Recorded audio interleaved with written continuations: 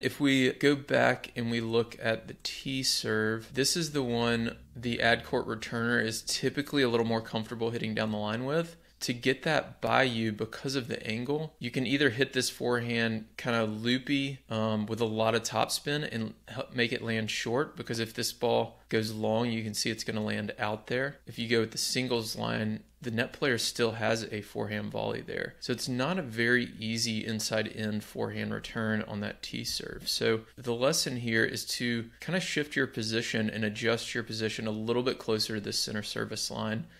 What you'll find is you'll force a lot more return errors. You'll get more volleys at the net. You want to think about how close you want to be standing to the net to make sure you don't miss these volleys. And then you'll get beat down the line a few times, but that's okay because you're going to force more errors. You're going to get more volleys. You're going to get more involved in the point, and it's going to help your partner, the server, hold their serve in the ad court a lot more easily.